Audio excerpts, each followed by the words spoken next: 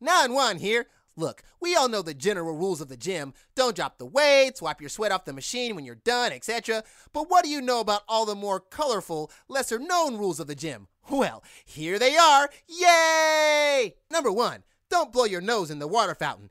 This is a crude habit and can contribute to the spread of colds and viruses. Besides, that's what the gym towels are for.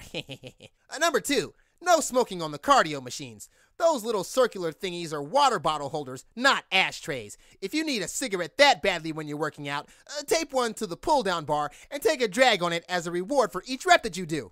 Number 3. When spotting someone on a bench press, be sure to wipe your face first. You are not a stalactite, and dripping sweat into someone's eye, not a good way to make friends. Trust me, I know. Number 4. If you choose to wear cologne or perfume to the gym, please don't marinate in it. If the person on the stair machine next to you lights up a cigarette, you could both be seriously injured. Number 5. Those stands that have all the weight plates on them should not be used for holding your donuts. Your donuts will end up with a terrible metallic taste that even coffee in your water bottle won't be able to get out of your mouth. Number 6. The crunch machine is not a vending machine for candy bars. Please don't try to put the money into this machine. It's for working your abdominals. You will never, ever get a Nestle's Crunch Bar out of it.